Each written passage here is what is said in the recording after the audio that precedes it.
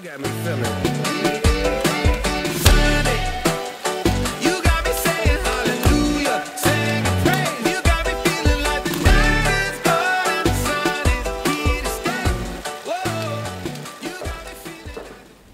Okay, let me just put this down safely before someone gets hurt. Hi, by the way, Happy New Year and all that good stuff. I feel like it's been a while since we've done one of these, just kind of life updates. I wanted to sit down a bit before the year really started, just to have a bit of a catch up in terms of where I've been and kind of what the plan is going forward, because ideally, in about 10 months' time, I will no longer be a student. I will instead be a qualified dentist. However, that being said, there's still a lot of life that needs to take place in between now and then. So in the meantime, I would suggest getting cozy, maybe getting a drink of choice, and let's just have a bit of a chat. Hi there, I'm Jan Clark, a final year dental student.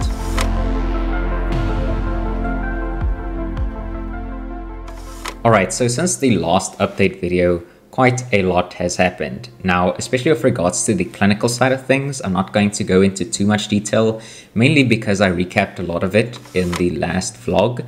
So instead, I kind of just want to move on to the more big and exciting things. First and foremost, I passed last year, so that's always a big win. And actually, after we finished our academic year near the end of 2022, I actually stayed on for a few extra weeks, partly because I started with some of my final year cases, but mostly I just kind of wanted an excuse to still be in and around the hospital, because I wanted to do a bunch of filming, specifically for the short film that recently came out on the channel called This Might Hurt, which recounted a lot of the ups and downs of the past 5 years of dental school and the lessons I learned along the way.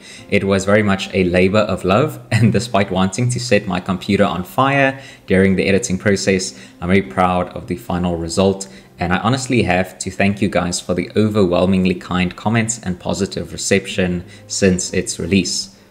And on top of doing filming for the short film, I actually ended up doing a few collaborations as well, just because it was the end of the year, I had a bit more time. And so some of the highlights from that included interviewing Dr. Pereira from the Family Dentist and learning a lot more about the business side of dentistry, teaming up with our hospital's oral and maxillofacial pathology department to show off what it is that they're about and what they do, getting hired by the ITI to do some social media stuff for the end of year function, and arguably most excitingly, finally meeting my good friend Uwais from Uwais on the Cusp in person for the very first time following a recent trip to Cape Town. If you're curious about that, it's up over on his Instagram page. But while I was there, I also managed to get some really cool shots and also just had a chance to breathe a little bit after a very long year. I have since come back from said trip, hence why we're back at the apartment, and at the moment I'm just kind of getting everything sorted and organized before university starts again tomorrow. So this coming semester is going to present a myriad of new challenges, including but not limited to the start of pediatric dentistry, when we do operative dentistry on child patients, fixed prosthodontics, crown and bridge work, and molar endo, more difficult forms of root canal therapies that we do on posterior teeth. Furthermore, the academic load is actually quite heavy, because in final year, you essentially get tested on everything you've ever had to study. So you have to mix in a lot of sort of consistent studying with an already busy clinical schedule. So what's the plan?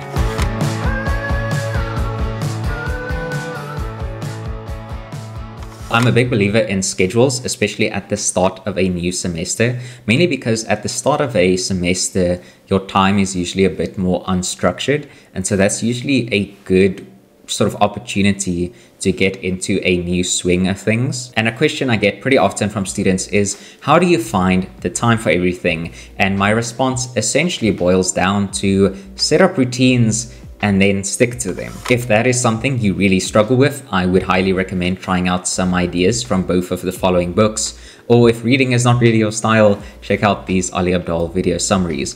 But essentially, I think there's a lot of freedom in having a set schedule that you can work off of, because then you know where all your time is going. And so your time, especially your free time, doesn't mysteriously slip away from you because you're kind of accounting for it. And especially in dental school, there's so much to do that you kind of want every second of free time that you can get. But that being said, maybe just to give you a bit of a framework, this is the schedule that I am going to be following as a final year student.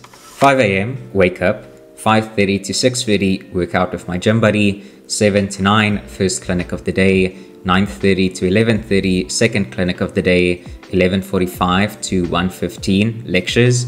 Then it's time for lunch before going back at 2 for my third clinical session of the day.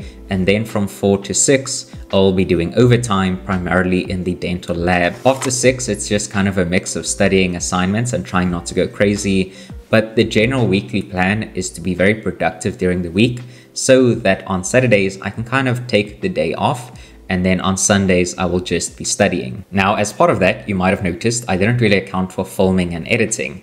And that is because this year I'll be changing the upload schedule in that now there isn't one.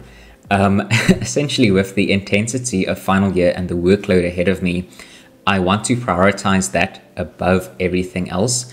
And I honestly think it's going to take quite a lot out of me. And so I don't really foresee myself making a lot of longer form videos this year. It has been an absolute joy making videos for this channel, but I just don't think it's realistic to keep up the same level of output that I did last year, because especially with your final year, the marks that you get at the end of your final year are the marks that you are going to essentially carry into the rest of your career. So there's kind of a bit of pressure associated with that.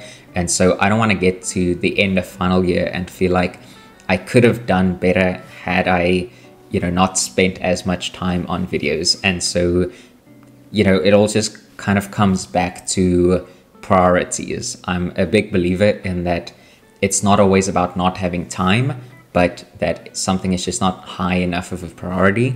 And unfortunately for this year, videos are kind of going to go down the priority list a little bit, just in favor of academics. And so to bring things somewhat full circle, part of the reason I poured all that time and energy into the short film is because I knew I wasn't really going to be able to make longer, more cinematic videos for quite a while.